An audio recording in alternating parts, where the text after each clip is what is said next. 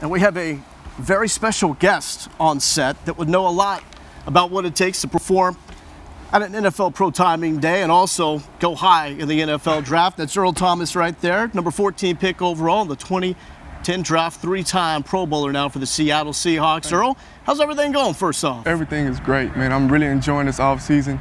Just trying to be in the best shape of my life going on to next season. You missed Super Bowl champion. Super Bowl champ. He's got the ring. That's in the past, bro. Congratulations on that, by the way. Thank you. Thank you so much. Thank you so much. There's a lot to go through with Earl Thomas. He could just go on and on forever. Yeah. But for you, at this moment right now, how does this compare being at Pro Timing Day and not having to go through everything that you went through leading up to that 2010 draft? Anytime I'm around any type of competitive nature, my heart starts pumping. So you wanted this. You want to get out there. This is what I always want to be around. You know, I had that unseen adrenaline rush, the energy, the compassion, the love. Because when you respect this game and you love the game, and you kind of think back of all the hard situations you had to go through to be in this situation, it's really, you just fill up with gratitude. What did your pro day mean to your draft stock? Just a chance to show who I am. That's all I can ever ask. It's just a pure opportunity to show what I'm all about, and I always want to compete. Especially in that 40, when you fast, you want to show that speed. And you know, those GMs out, they get crazy about that type of stuff. I know Coach Carroll is a very competitive guy, and he even said it. Once he seen me run, that was it. You know, he wanted to take me out to eat afterwards. So what was the 40 time? In my mind, I think it was like a 4.34, you know, so.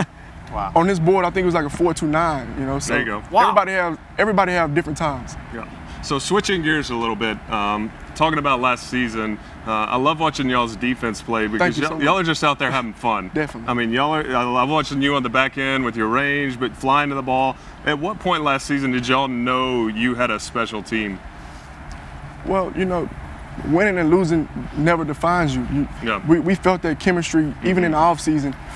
It was a clear vision from the start. You know, we never lost sight of that vision. Yeah. We stayed connected to the right stuff. We remained humble. And just the respect factor that we have for each other, that's all you can ask as far as a team.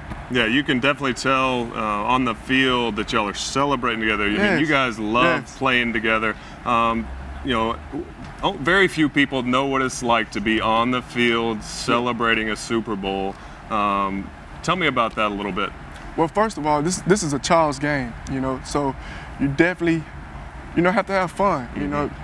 You enjoy those moments, you celebrate after, you enjoy your work after a good play, because all the preparation you done did and during the week, you know, you don't want to let that stuff go in vain. You got to let everything rip and just have fun. Slap somebody on the butt and say, hey, good job, you know. So, but as far as the Super Bowl, you know, that wasn't a lifetime achievement award for me, you know. That was just chapter one. You know, I already stripped myself from that and on to the next season.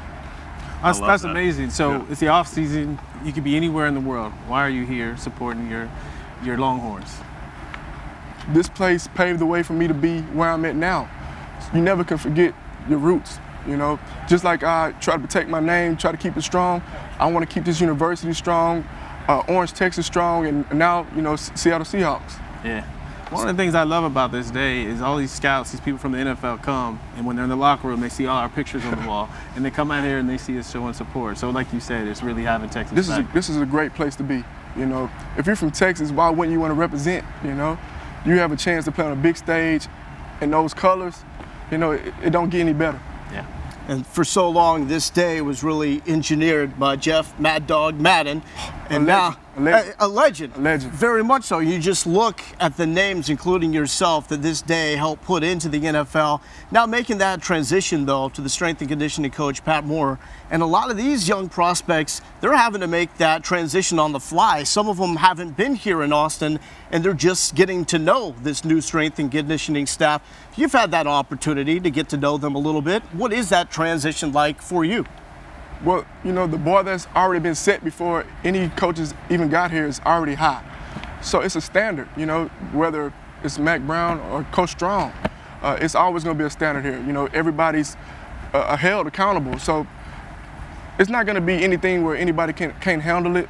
You just take it as a challenge, and anytime you're challenged, it's about how you respond. And that's just, if I get beat deep, you know, I'm not going to sit and cry and point fingers. I'm just going to respond. and the guy that can usually beat guys deep, Mike Davis, right here. How much have you had an opportunity to watch Mike these past 4 years?